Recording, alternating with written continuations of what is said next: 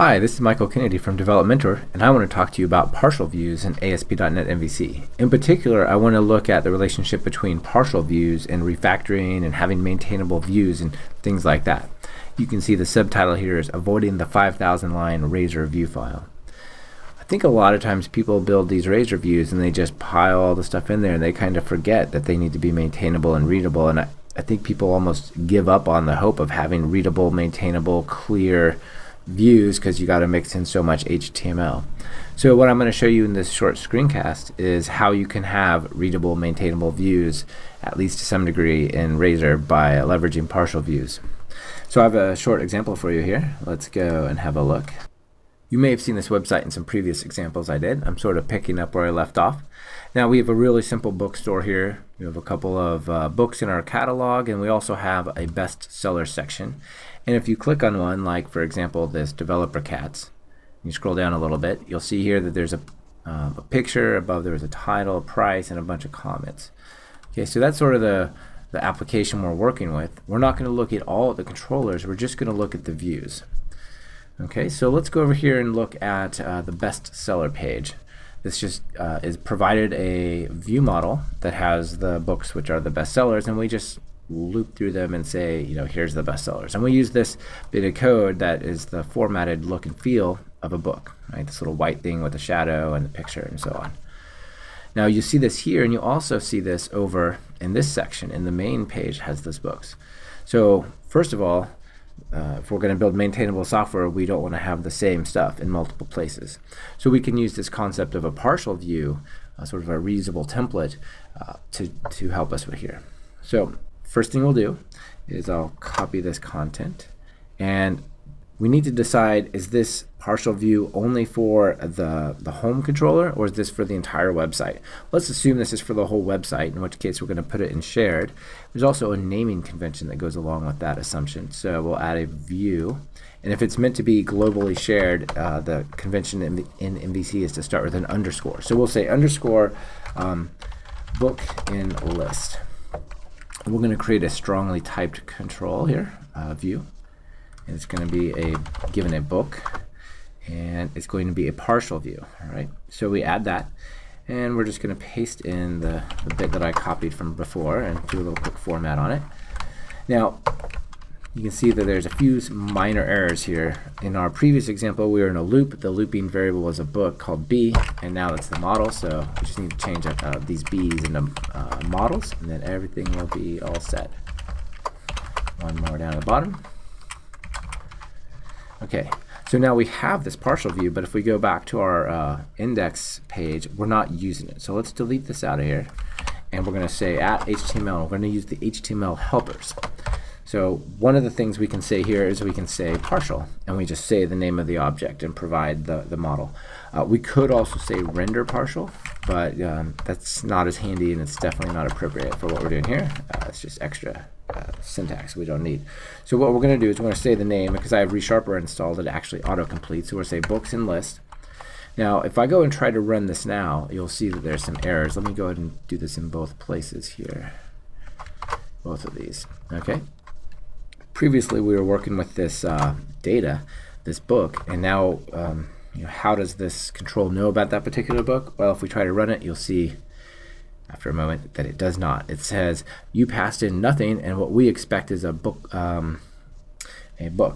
In fact, we didn't pass in nothing. We implicitly passed the view model, or the model of the containing control or page. So because we're in a page that has this kind of model, it implicitly passes the model on. But what we want to do is pass on the book, because that's our looping variable here. So same thing over here. We'll say comma B. I can type, and we'll refresh it, and everything should work exactly like it did before. Go to our bestsellers. There's our top 3 bestsellers. So if we take a quick look back here, you can see that our bestsellers page is about as clean as it's going to get. You know, we could think about factoring this into a books section, but I think it's a little more clear to say, here's the books, we're looping through them, and here's how we format them. Okay, great. Let's look at the index. The index is close to as good, but we have this big section up here, and how that corresponds to the website is actually back here, this big blue part. Maybe we want to reuse this blue part and have different stuff there for maybe make it show up on all the pages. So first of all, we can pull this into a control And same thing, copy, assume that it's going to be shared, so we'll put it in the shared folder, add a view, underscore featured title section, let's call it that. And it's not going to be, it's going to be strongly typed, but not with the book. Let's say it takes a string. You can see back here it uses the title, so let's pass in the title, and we'll make that a partial view. Show you another interesting problem you run into here. So in this case, it's all good. We'll say that the thing that goes up here is just model. Model's the string. We're going to show it. Quick format. Okay, so this is looking good. However, again, like before, I need to pass in that partial. Oops. I need to pass in the title. But if I say this, viewback.title, you'll see it crashes. It's sort of a weird error. Right over here should be fine. But if I go to the home page, you'll see this weird error about no overloads existing. And this is kind of strange. And so what you have to do is you have to cast this to a particular object or something concrete that's not a string. Then it works fine. So that's a little bit of a weird thing you got to do. But now if we want to add this section to our other pages, like our best sellers, it's really simple, clear, doesn't add much clutter. And now if we go back over here and click on our best sellers, you'll see it also has partial views best sellers up here. Okay, that's pretty close. We've got our views factored nice and clean, split into these reusable pieces here. Our index is looking good. Our best sellers is looking good. Let's look at the book. One final thing is we have these comments in our book, and let's just do the same thing we had before here. So let's say at html.partial, and let's suppose we're going to have underscore comment. Now, since I've ReSharper installed, I can actually do this. Come down here and say, just from here, and it'll auto-populate the name and all that kind of stuff. This does need to be a comment. Excellent. And it's a partial view. Great. Now it puts it over in this section, in the home section. We want it in the shared potentially, so I'll do that. And here we go. Put that back, and just like before, we got to do model instead of C or B or whatever it was. And down here, we got to pass in C.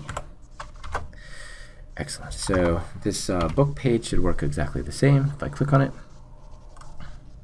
right, here's the comments. They still look the same, but now they're factored away into their own little control. Now the last thing, remembering the title, is we want our stuff to be clear, concise, understandable, readable. We don't want big opaque blobs. So we've pretty much addressed all the views in our system except for one, which is very easy to omit, but a very important one to understand how it fits together, which is the layout. This is like the master page for the whole thing, right? So over here, if you just scroll through this, it looks pretty icky. So this is kind of like the title. It's got the logo and the navigation. So let's turn this into a control here and make this a little bit simpler. So I'll say at html.partial underscore header and title, call it that. And we'll just let ReSharper make it for us. Okay, it's not going to be strongly typed because there's nothing about what we're passing in that's strongly typed. It's just static HTML. We can go over here and go back to the home page and make sure we still have our title and our navigation up here. I wouldn't expect it to look any different. Okay, but if we look at our layout page, it's getting a little nicer. Here we've got our featured section and our body, and the last thing, we've got this footer down here. Let's do the same thing at html.partial underscore footer. And we'll create that. Do this last bit, format it really quick.